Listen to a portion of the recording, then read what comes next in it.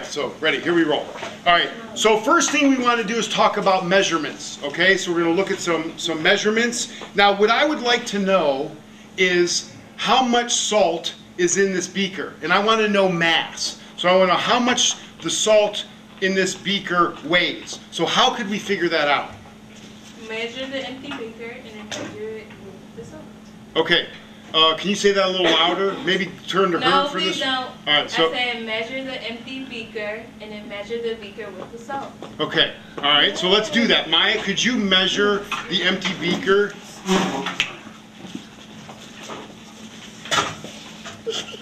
Stop! Move Kevin.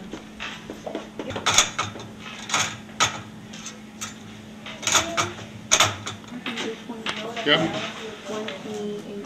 Looks like about 8, 128.8 or 7 or 9.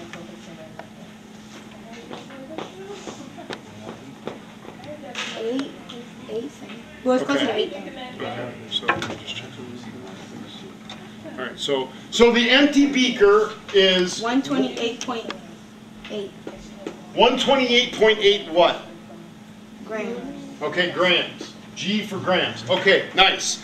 All right, thank you. You can have a seat.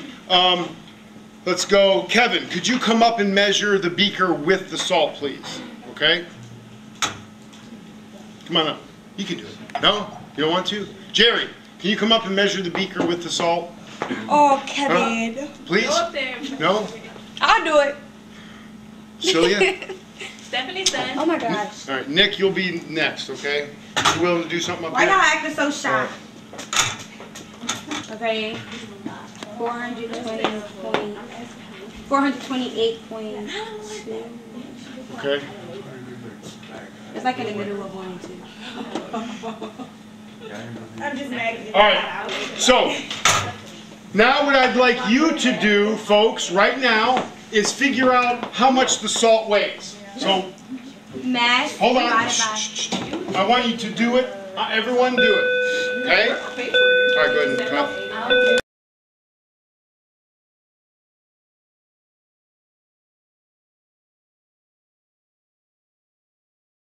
All right, there you go. All right.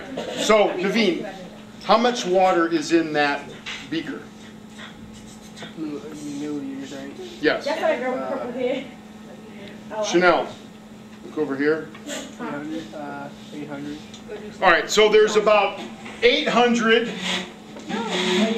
milliliters of water, okay, in the beaker. Now, question for you, all right?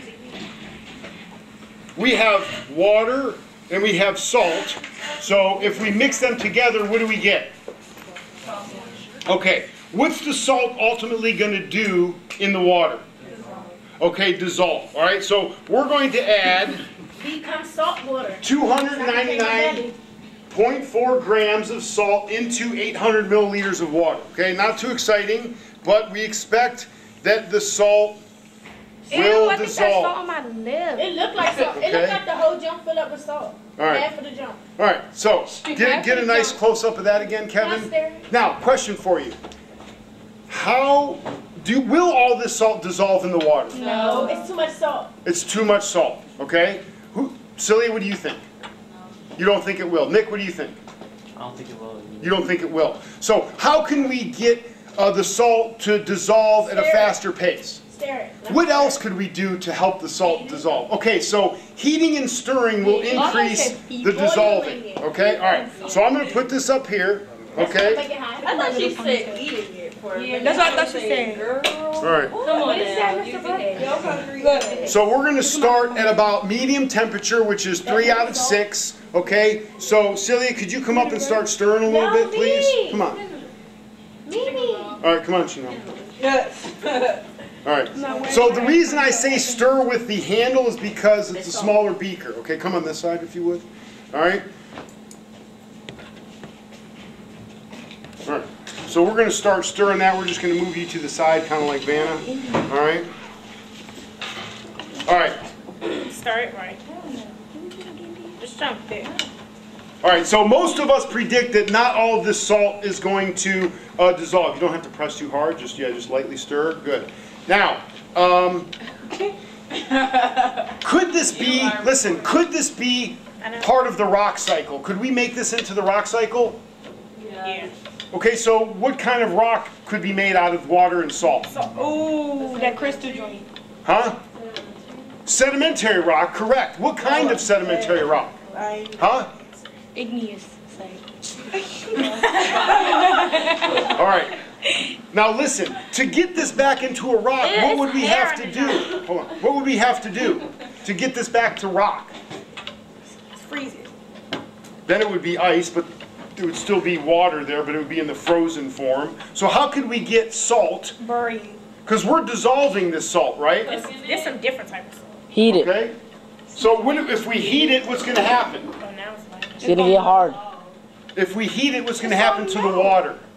Dissolve. All right, so the water's going to evaporate. Then what's going to be left behind? The salt. The salt. What kind of salt? What kind of salt is that? Sea salt. Sea salt, also known as rock salt. Okay. Now, I don't know if you guys know, but salt is a very important part of life. Is that? It is the multi-purpose Jekyll and Hyde of the mineral world. It can save you, and it can kill you. It can also conduct electricity, whiten your whites, and ward off the devil. It tastes like no other rock, and just try cooking a decent meal without it. Not gonna happen. We literally can't live without it. The ceiling's salt, the floor's salt, the walls are salt. Stand aside, solar and wind. Could salt be the amazing energy source of the future? Now, salt on how stuff works. So is a lot of the salt gone at this point? Yes. Okay, so we were stirring. Now we're going to add heat. Okay, the hot plate is on, so be careful. All right, and we're going to learn a little bit about salt. Now, so our intention is to ultimately dissolve all of the salt. Now, through heat, if we use the lamp, we'll probably take away the hot plate, but then we're going to try and evaporate.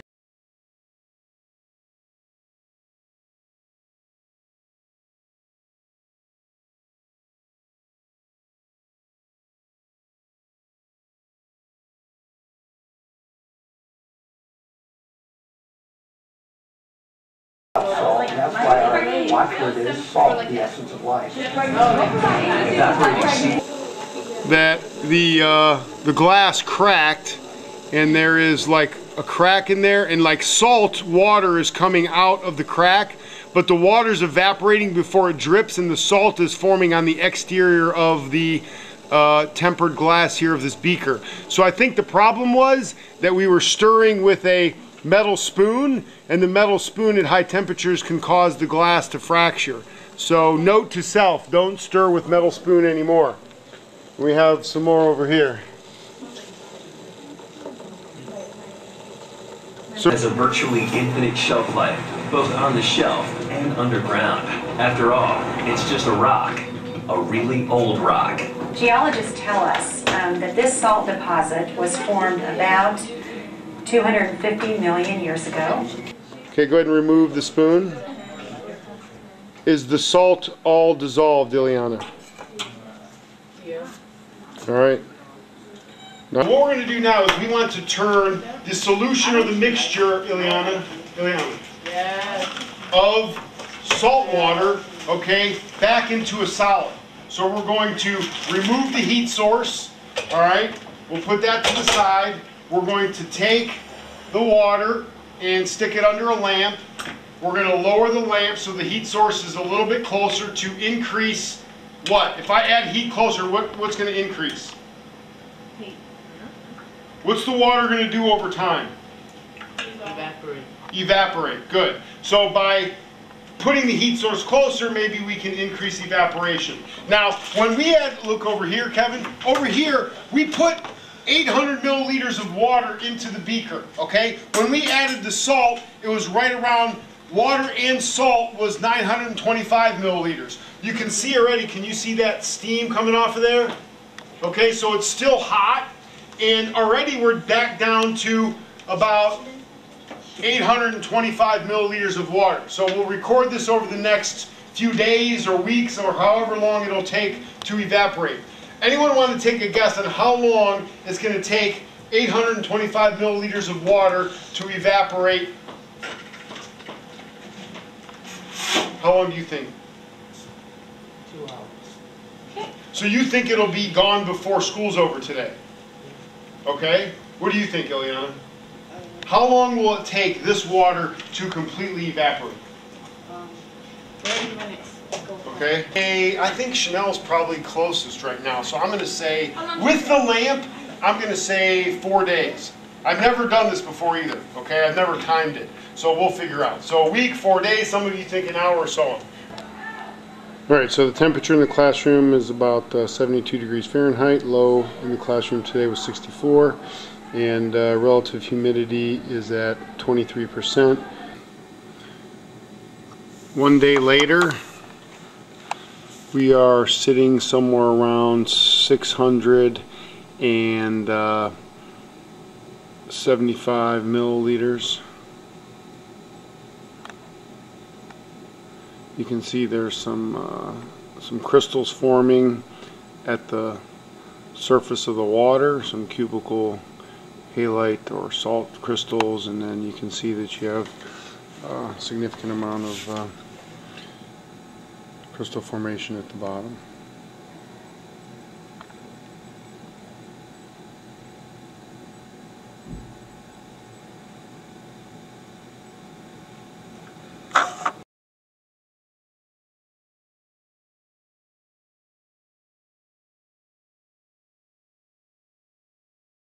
Got somewhere around 545 milliliters in our beaker with the mixture of salt and water. So we can see that today the temperature here is about 73. Humidity here is 16%. So a lot of crystals forming in there.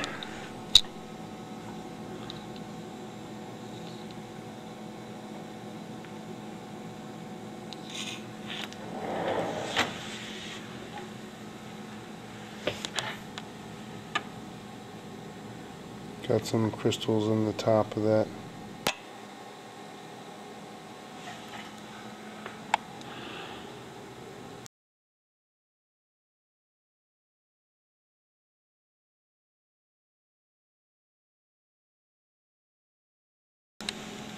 Alright, so it's what, Thursday, 4th day here, and we are down to about 450 milliliters in our beaker.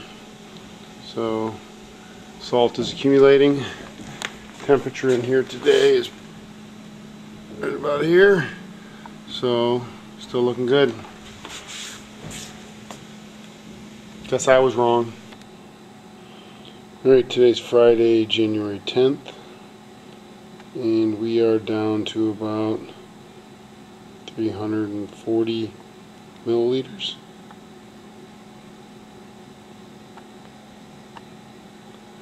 And today, a little higher humidity, relative humidity, but temperature might be a little bit lower than the last few days, I think.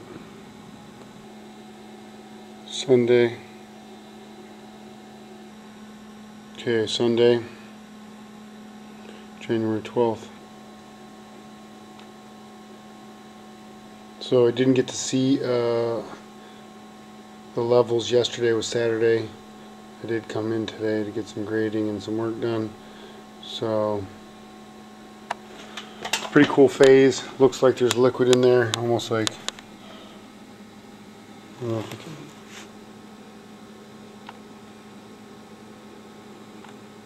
Definitely crystalline, not a lot of cubical crystals up top, but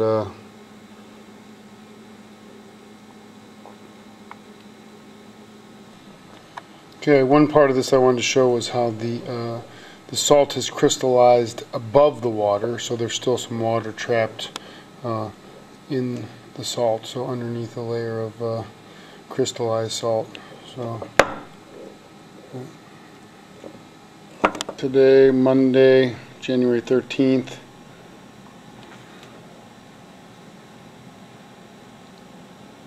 And The water is almost all the way gone, very little bit left.